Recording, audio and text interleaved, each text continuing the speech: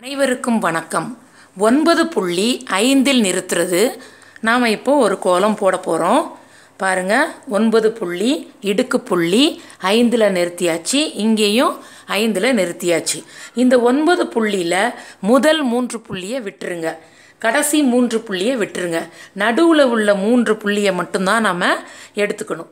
இதில் ஒரு பெருக்கல் குறியீடு மாதிரி நம்ம போட்டுக்கணும். நடுவில் இப்படி ஒரு கோடு போட்டுக்கணும். இப்போ இந்த ஒரு புள்ளியை நம்ம அப்படியே இணைச்சிட்டு வரணும்.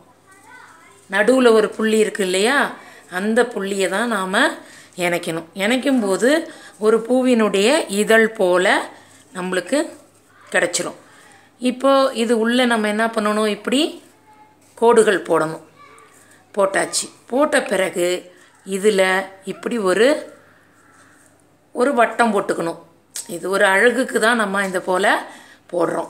நீங்கள் அதில் உங்கள் விருப்பத்துக்கு ஏற்றாப்புல பண்ணிக்கலாம்.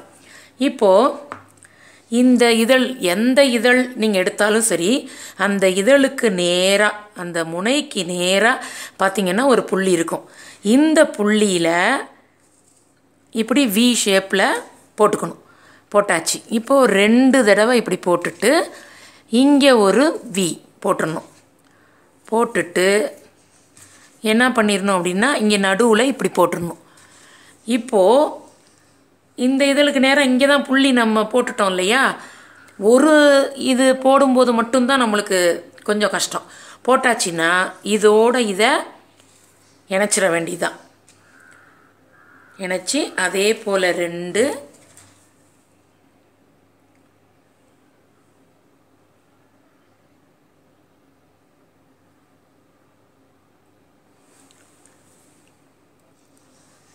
இப்போ இந்த பக்கம் 2, இதில் வி மாதிரி போட்டாச்சு. இது போல் எல்லா பக்கங்களும் நாம் செஞ்சுக்கிட்டே வரணும்.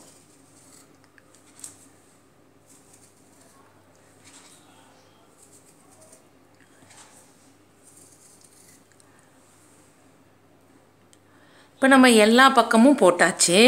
இந்த 2 இது இணைஞ்சிருக்கு இல்லையா, இதில் நாம் என்ன பண்ணலாம் அப்படின்னா, ஒரு தாமரை பூ போல் போடலாம்.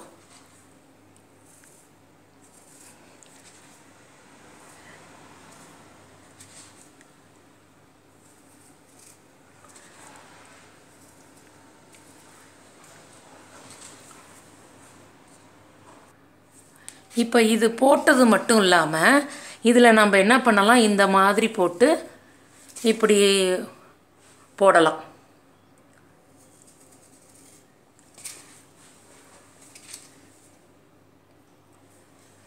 இப்போ போட்டாச்சு, எல்லா இடத்துலையும் நம்ம போட்டுட்டோம்.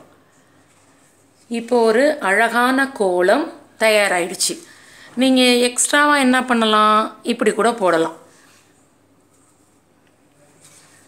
இப்படி ஒரு நாள் போடுங்க, இல்லை இது போடாமல் இணைக்காமல் முதல்ல போட்டோம் இல்லையா, அதே போல் ஒரு நாளைக்கு போடுங்க.